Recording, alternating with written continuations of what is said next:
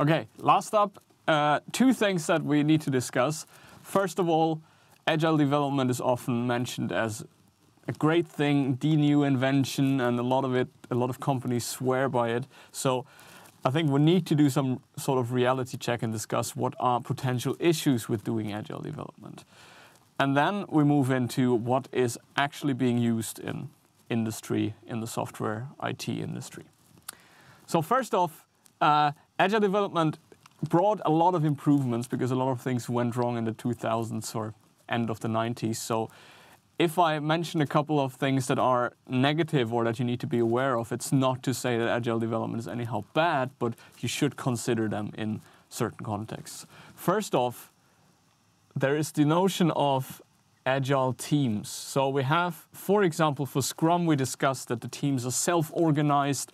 There is no manager that assigns tasks. They collectively own everything. And that sounds really great. It gives you a lot of freedom. And of course, it's very exciting to work in a team like that, where you don't just have the manager that tells you what to do. The issue is, if you look into organizational psychology, for example, this is something that requires a team that is very, very mature.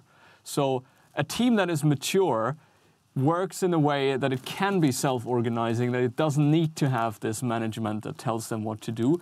But that's not true for every team that you can imagine. And that means if you want to do agile and you want to have teams that are actually self-organized, you need to be aware of that you might not get there right from the start. So you can't just put a bunch of people together and expect them to work in a self-organized way, but you need to expect that there will be conflicts and you need to manage them. You need to put effort in that they will actually reach this maturity, that they will become a self-organized team. So that's something that is not really mentioned much in the agile literature. It sounds like you just follow these practices and everything is great, but in fact that can be a big problem.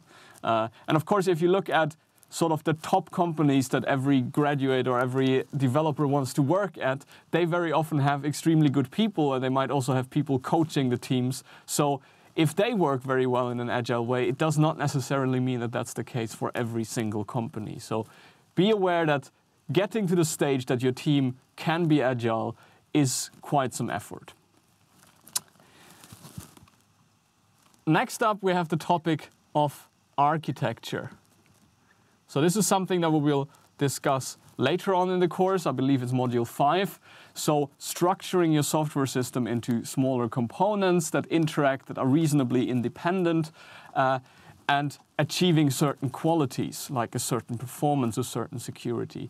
In agile development, there is no talk about doing architecture. So you just focus on the functionality, you focus on the user stories, which is great to get new features out quickly, but it comes at the risk, at the expense of neglecting the architecture. So there is a chance that you have a so-called architecture creep, that things work great at the beginning, but over time they slowly get worse. You, for example, get a slower and slower system, and this might, at some point in time, hit you and require a lot of rework, and in some cases, rewriting an entire application because it's just not maintainable anymore. So there is a big risk in neglecting the architecture, and that has been recognized in some newer agile methods that, for example, include things like sprints that are dedicated only for architecture development, not for any user stories.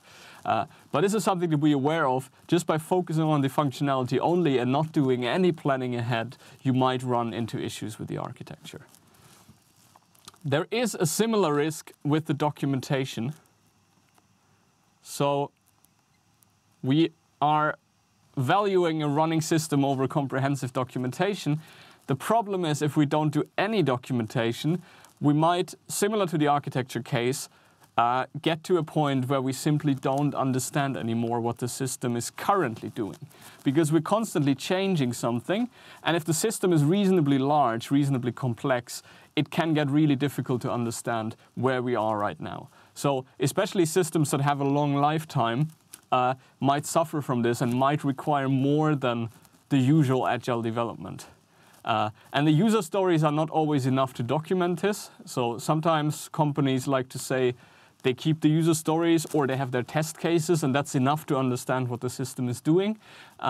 But these are usually single scenarios. And if you want to get the big picture, what the system does overall, you might need additional documentation.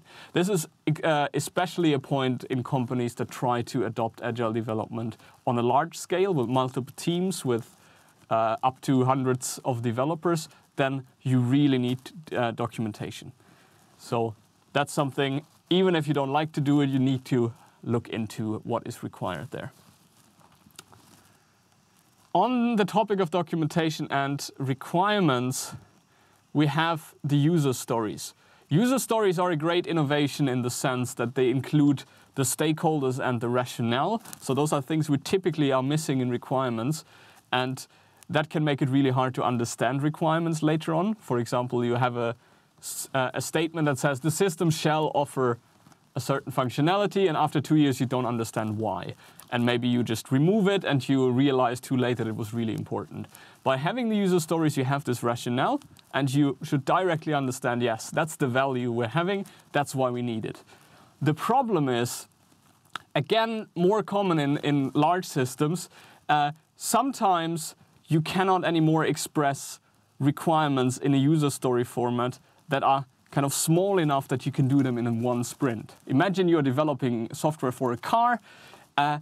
Implementing anything that has a user value might require multiple teams and definitely more than 4 weeks. So it gets increasingly hard to use this user story format for sprint planning.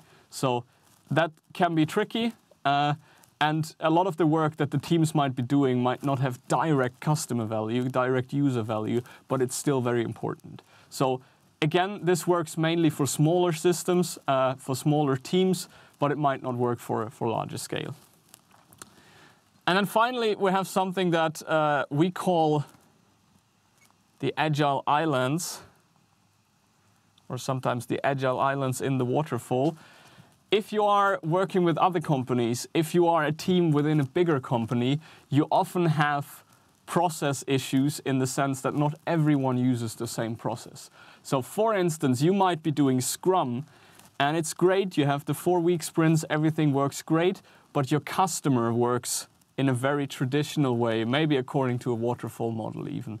And then the problem you have is that you have this clash at the border that, for example, the customer is not ready to give you feedback every 4 weeks or every 2 weeks even, because that's not the way they work. They expect that at the beginning you want to do planning, and at the end they come in and check what you have done, but in between there's very little communication. So then you can be as agile as you want, it might still be problematic because you don't get the feedback quick enough. So it can be very hard to be agile if the context around you is not. And a similar case are, again, larger companies. Maybe on the project management level, they really like their old stage gate model, they like the milestones, and then they somehow try to fit you into that. Can you tell us which milestones you have in half a year? So this can be a really tricky thing that a lot of bigger companies are struggling with, that they would like to be agile, but they can't really because the rest of the organization is not. Okay, so these are things that you need to be aware of. They can be solved, so it's not like they break agile, but it's something you need to take into consideration when you decide what process to use. So what processes are used in industry? The answer is, as very often in software engineering, it depends. So Scrum is definitely, as I've already mentioned, an extremely popular process because you can tailor it so well. You can put things in. There is also something that is called Scrum of Scrums, which we don't really cover in this course, but that's the idea of combining multiple Scrum teams together so you can do development in larger teams. So Scrum has been very influential, but I would also say because it's so flexible, a lot of companies that say they do Scrum have gotten really, really far away from the agile values. So their development might look much more like a traditional waterfall development, even though they call it Scrum. But talking about the traditional models, the V model and all sorts of plan-driven models are still really, really common.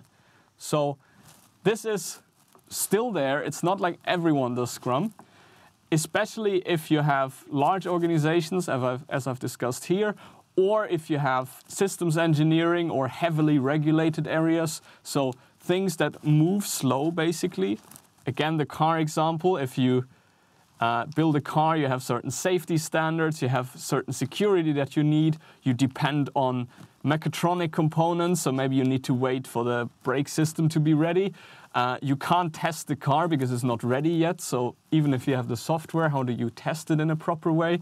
And in a lot of these cases, you actually fall back to the traditional V model or any kind of plan-driven process. So these are very, very popular still, especially in large regulated areas. Now, this depends a lot on the domain, it depends on the size, it depends on the country. And since I am having these lectures in Iceland, it's important to mention that Iceland has a lot of small companies and it has a lot of companies in the web development area. So small products, web products.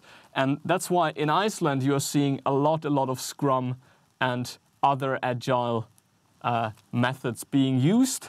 But if you go to a global scale, you will see much more of these. If you go to the big European or US companies, then you'll see a whole lot of the more traditional development. So judging from a single country, you need to be a bit careful what is used somewhere else. You very quickly run into this idea that everyone is just using this and the rest is not anymore in place. So it's really a mix, and the landscape is changing constantly. So nowadays you hear a lot of things like DevOps, there is Kanban or Lean, and there are a lot of other things. They are all somehow related. We might cover some of them later in the course, but nevertheless, the core ideas are still we have plan-driven or incremental development, and then we have the agile world that is focused very much on customer value, minimizing documentation and planning iteratively. Okay, so this concludes the module on processes, just a big overview. And next up in module 3, we'll look a bit at modeling of software.